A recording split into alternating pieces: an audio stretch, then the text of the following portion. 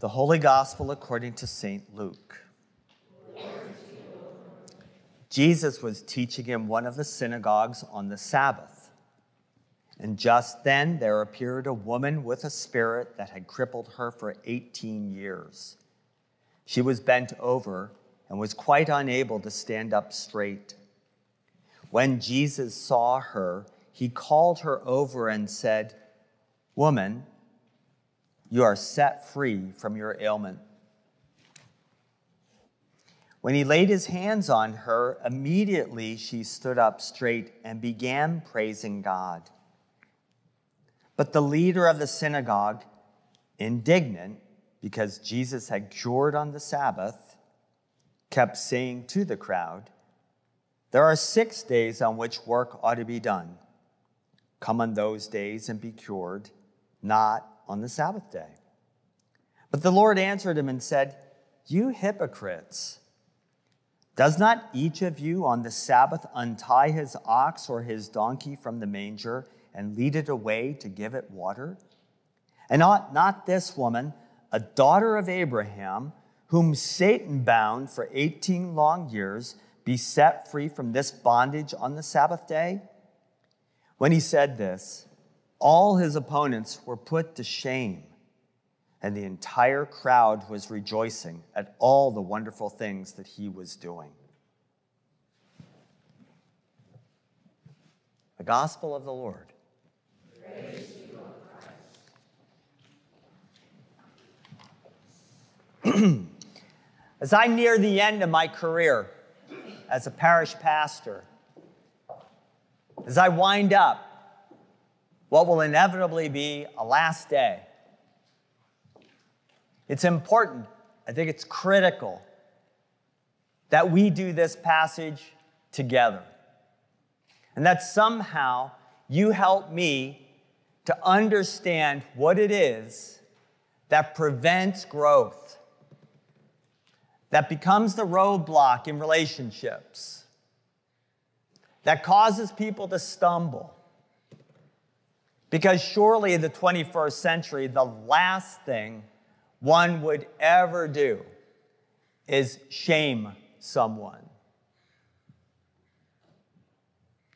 We would never want to shame someone. And here we have the Son of God shaming someone. A religious leader. What would that be like? Can you even wrap your head around it? For almost 2 decades, 18 years, this woman was tethered by a deformity where people in that day and age thought surely she had done something wrong. So I wonder what kind of woman she was as a teenager. Bet she was a party girl. Surely Satan's punishing her. She was bent over. So think about what it would be like to live a life bent over, unable to see the blue sky. Think about what it would be like to be bent over, only to see what was left, the dirty roads and the trash discarded, left behind, because they didn't recycle back then. The Bible tells us that she entered into the synagogue, and that she did so because there was an itinerant preacher, a prophet, and the word was getting around, and she did what she always does. She went to church. She went to church every Sabbath. She went to the synagogue 18 years every Sabbath, bent over, restricted from being able to see what was going on. But she heard that there was this guy in town, so she went. And the Bible tells us it quickly moves through it, doesn't it? Quickly moves through her condition, quickly moves through. Jesus, the Word of God, capital W, living Word of God, is distracted by this woman. And he was at his job reading about himself, reading the Torah, reading Scripture. And with all of that, reading the Word of God, the seriousness of the Son of God, reading the Word of God, distracted by this woman. And he attends to her and gives her her name, daughter of Abraham. Abraham, the father of faith. Things hoped for yet unseen. Things not quantified or qualified. No Excel spreadsheet to make faith happen. It's trust in the Lord with all your heart. Spreadsheets can deceive you. So can your heart. And that's why Scripture says, guard your hearts, for they are the wellspring of life. It had to have been an embarrassing moment to ask her to come forward in the midst of the crowds. These are the people that she knew out of the corner of her eye. She would see them. She would see the adults making fun, making comments, not verbally. Their stares communicated exactly what she was afraid they were going to communicate, that she was not worthy, that she was a visible example of sins that have taken place. Even from the children. Now she could see a little bit better because they're down here and her eyes could meet out of the corner of her eyes. Imagine her eyes meeting Jesus' eyes as she comes from that position, being focused on the ground, rising up.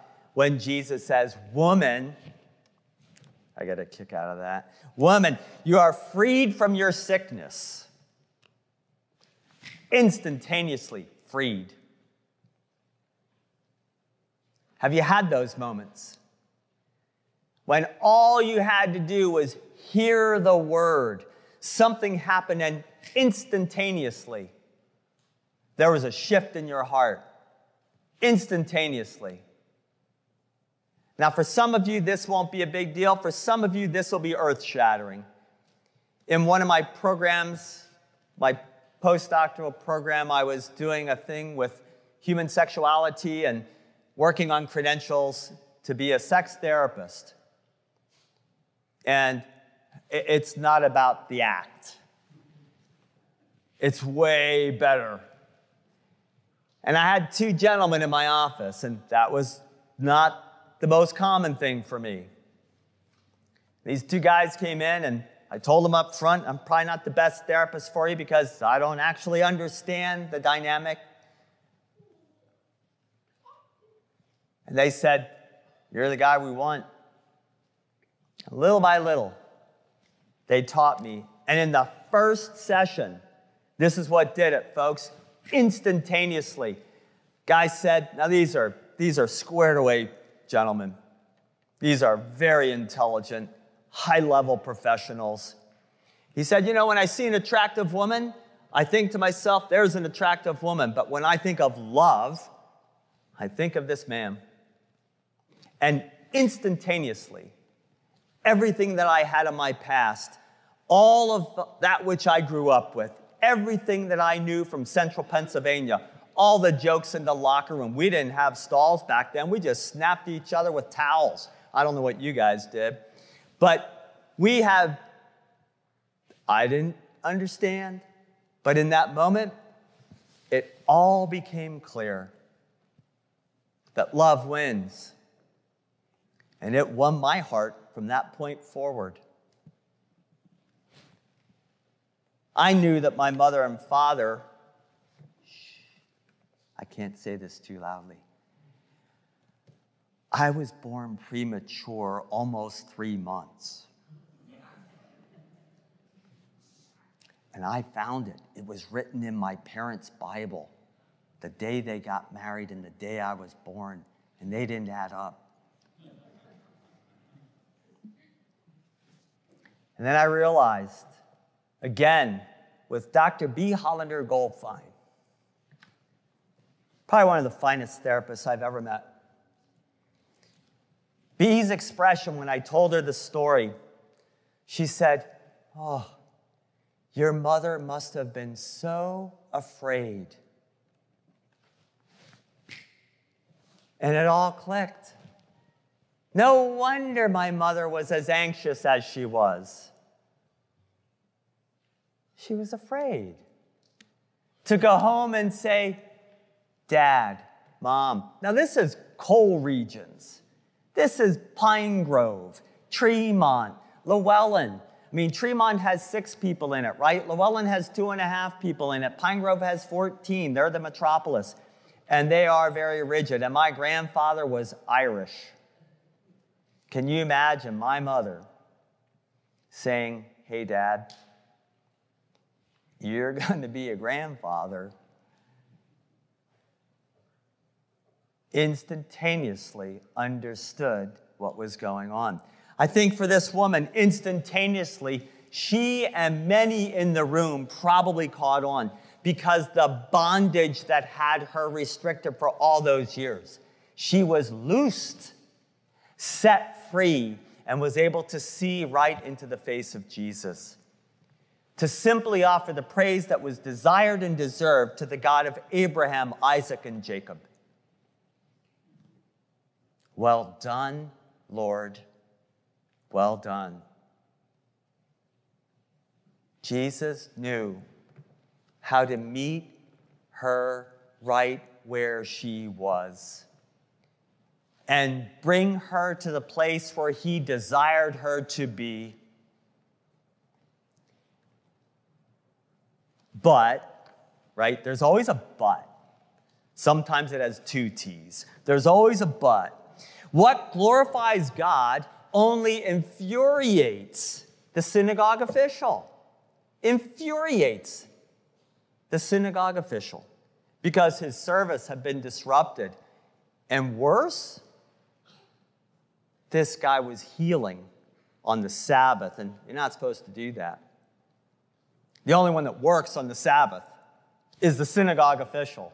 Boy, there's a contradiction. We don't do it that way here. Shouldn't have this man been wiping the tears away from his eyes rather than shouting, raising his voice in protest? Did he miss the miracle? I don't think so. I don't think so. I think his eyes were so fixed on the formality, the rules, the time-tested, honored traditions. Yeah. I think that he lost sight of being able to see the incredible display of power that God was providing right before his eyes. How many times have you been in a room and you've thought to yourself, did you just miss what was said? Did you not see? Did you not hear? How many times? Your leaders here at St. John's are being taught something. It's called the pawn process. And the bottom line is this. Jesus Christ had a present tense mindset. So while it's important to have strategy, and while it's important to plan, what's more important is to pay attention with what's going on right in front of you. How many songs have been written about fathers who missed out on their children's lives because they were too busy? How many songs have been written about women who were too busy that they missed out on their kids' lives? Look it up. You'll find out that women get a pass on that one. But I'm not sure there's a female in this room, a mother in this room, that wouldn't say, boy, I don't want to miss anything in my kid's life. And I love it when dads say, I don't want to miss anything in my kids' lives. But yet our families are split and they go in all kinds of different directions. So in the end, the kids don't have the parents together as their model. They have parents, but they're both going in different directions. How long can that work? Jesus calls this guy out because he didn't know the pawn process. He didn't know to look for what God was up to right now. What's the miracle happening right beside you, and you are afraid to admit it? You're so timid to admit what's going on between you and the person even seated beside you. You're so afraid. You're locked up. You're in bondage. Me too. Me too.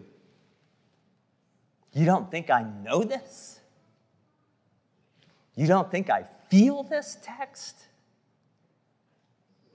Words from my dad. My dad's birthday is next week. Well, is it still his birthday? Even though he's gone? Well, next week. Anyway, I don't know how to say that yet because this is the first time I'd ever have to, I've never said it. But my dad used to say to people, because he's a senior and I'm a junior, he's the real Bob Mockemer. And I always thought, what a knucklehead. But he is the real Bob Mockemer. Because nobody ever had a doubt about the kindness in his heart. I never heard a person question my father's integrity. Not once. Not once. Never heard a person he would embarrass us all the time. He was outgoing, sociable. He'd talk to everybody. The guy couldn't walk down a street without saying hello to everybody. The real Bob Mockemer. He didn't live in bondage. He didn't let anything hold him back. He really didn't. He wasn't afraid. Jesus says, you hypocrites, don't each of you on the Sabbath untie his ox or donkey from the stall and leave it out to give it water? Don't you feed your animals on the Sabbath? Then should not this woman, a daughter of Abraham, there comes the credential, one of your own, a part of your community, are you really going to take someone in your own family and keep her in bondage for yet another 18 years? Instead, he says, be free. Be free. It's hard to talk about freedom with a bunch of white people. It really is. Lutherans, right? What's our nickname? The Frozen Chosen. Perfect opportunity for an artist. Somebody around here has got to be able to get a crayon or paintbrush or something and draw the picture of this woman's total physical flexibility juxtaposed to the rigidity of the religious leader's spiritual posture. Why is it that it seems to me, maybe to you too, that so many religious people are most resistant to the power of God? It's the religious people that somehow want to control the power of God. Maybe that's the case here, right? Are they so neatly organized with their files, their task lists, their database, and their calendars that they leave no room for the miracle to take place, the supernatural, the spontaneity of God? Maybe that's the answer. Maybe I just came up with it and didn't even know it was coming.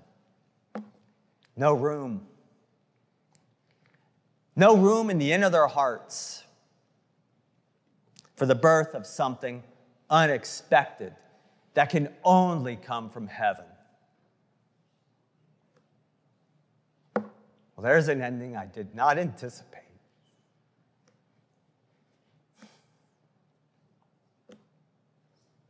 That ending came about because of you, Doug.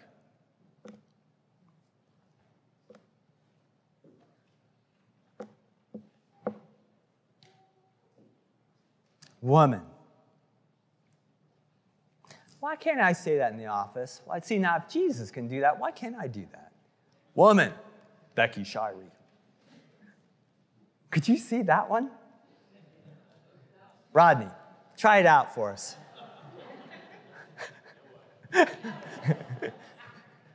Jay, come on. Just lean over there and say, woman, what's for lunch? Not going to happen. Yeah.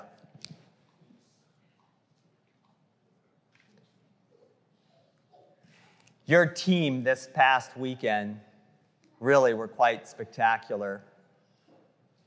They put the 2023 core plan together. It's about freedom. It's about the promises that we find in baptism. It's about the commitment we make as people of God to one another. I think worship is, my definition, and I think it was Amy Grant too, worship, the inability to withhold praise.